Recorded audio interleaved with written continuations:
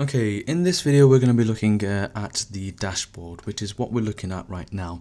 So let's start on top left hand corner just so you get familiar with what it is that we have in front of you, because I know with any new software it could be a daunting experience if you don't know, if you haven't had any experience with it before. So on here on the left hand side you have the three lines, the sandwiches here.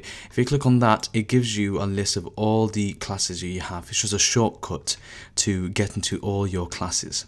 Okay, it says here at the bottom archived classes. That's basically if after a year, or if you have a carousel system where you don't teach any subject, a particular group of students after 6 months or 3 months or whatever it might be, you may not need the class anymore, so you can actually archive it. So it's their way of deleting it, but without losing the work in case you need to go back to it.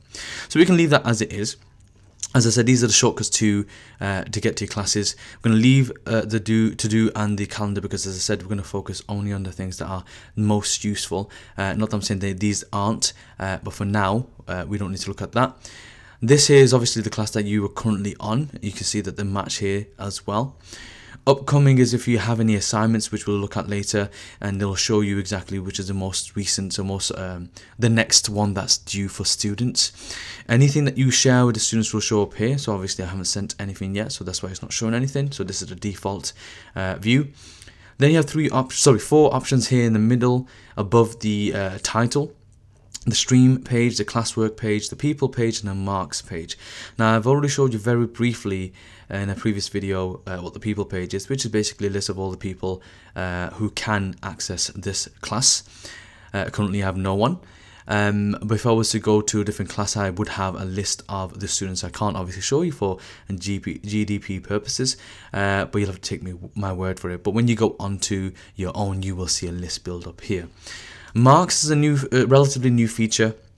Very useful if you are assigning tests or assessments online, and you mark it here using their grading criteria, and you can see a list of students, almost like a register down here on the left hand side, and you'll see the grades, the assessment, the marks, the number it's actually out of, and then a grade. So it's a nice summary overview of what they've got so far.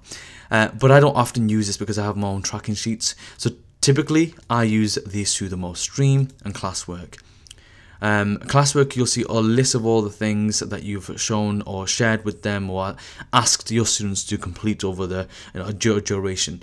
But stream is the main thing that most students see, and therefore I look at as well, just because it makes it easier to have that consistency. Top right hand side, you have the settings page icon, which I mentioned in the previous video. You've got the app drawer next to that, so Google Apps, and that's, it just shows all the calendar, all the other apps that you can actually access from here. Google Drive being one of the most important ones, which we'll look at later on. And then of course your avatar will go in there showing what account you have used to access this software. And that's basically it. So we'll stop this video here, and then we'll look at the next clip, next task and next clip.